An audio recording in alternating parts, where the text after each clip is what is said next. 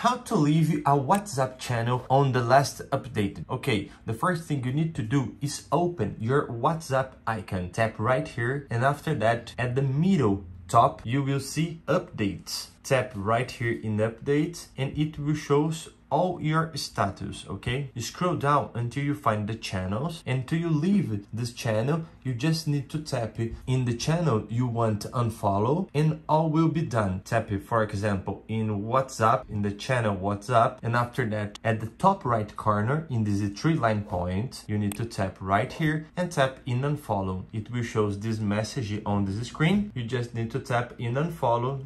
Okay, all it's done. You can turn it back to the main screen of the updates WhatsApp, and you can unfollow all channels you want. Don't forget, my dear, please comment down here. Oh, it works. How you can't imagine how powerful your comment is. Thank you, my dear friend. Subscribe at this channel, leave a like, and until the next video, my dears, stay with God and see ya.